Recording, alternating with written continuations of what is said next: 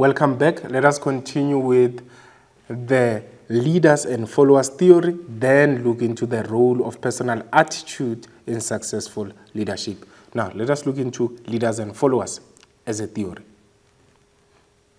Leaders and followers as a theory is a theory that talks about the relationship and how the leader and the subordinates interact with one another. So, let us see what it says. Leaders lead by example and reward positive behavior. So a leader should lead by example. A leader should do the right things. And whatever that the leader talks about has to be seen and practiced by the leader first. That way that would influence a relationship to follow the vision of the leader. But if the leader doesn't show those aspects, then it becomes difficult for followers to be inspired and motivated. Then, number 2, followers listen. Now, this is the role of the follower. The followers have to listen to what is expected of them, and they are willing to work as a team. So, this is what should happen, and this is the relationship between the leader and the follower. So, the leader will lead by example, but the follower is expected to listen to what is expected of them, and they should be willing to work as a team because they would normally conduct teams and they would have a leader in there. And then followers easily accept the responsibility when something does not work out. So the follower as well has a responsibility in this relationship to make sure that they take accountability or responsibility when something doesn't go right. So that is also another aspect or another issue that the follower should know when they are part of a team. And then leaders motivate employees to devise alternative strategies in order to achieve the business goals. So when you are looking into leaders and followers theory, this is to say the leader would be expected to lead by example. The leader will be expected to motivate employees and devise alternative strategies. But what is expected of a follower? A follower should listen to what is expected and be willing to work as a team. A follower should take responsibility when something doesn't work out. Hence, we call it leaders and followers, which has to do with the relationship between the leader and the follower. Leaders motivate, they lead by example. Followers listen and they have to accept and work as a team. Then that is the relationship between the leader and the follower.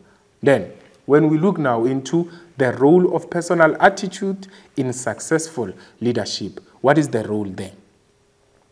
The attitude is very key. This is the way in which the leader would approach things. This is the way in which they would solve problems, and this is the way in which they would interact with stakeholders and their subordinates. Hence, we're talking about their role and their attitude in influencing the success, because their attitude really does influence the success. Now, let us talk about it. The role of personal attitude is that positive attitude will release the leadership potential, meaning a positive attitude will lead to the leader being able to lead more and more people, and this will achieve the idea we talked about to say leaders are people orientated, because they will be now positive and they will see their subordinates for every positive thing they do. And then another aspect is that a leader's good attitude will influence the success of the business. Everyone would want to work for a leader that cares for them, a leader that knows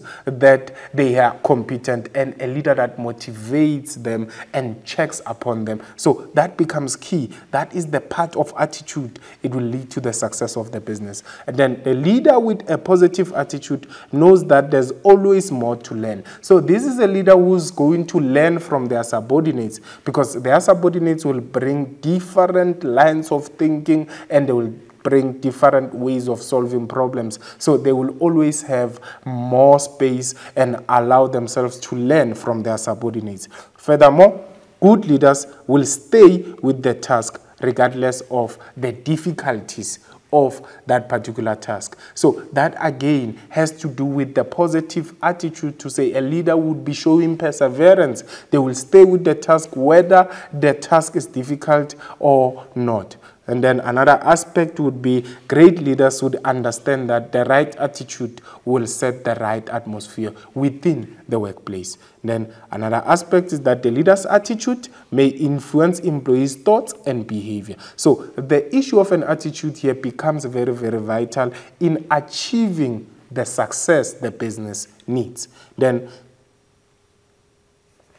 So those are aspects that you should know if you are to become a leader one day, to say your attitude will influence the success of the business. Your positive attitude should allow you to learn more. No one should be treated as a subordinate only. You should also learn from your subordinates. And then this is to say a good leader will stay with the task regardless of the difficulties, which talks to perseverance, a good value for a leader. So those are aspects to be considered when you're looking into the role of personal attitude. So the personal attitude contributes to the success of the business. Remember, we looked into the 3 theories and also looked into the role of personal attitude in successful leadership. So that was the core of our lesson. So with that being said, thank you for watching, hoping we contributed to your educational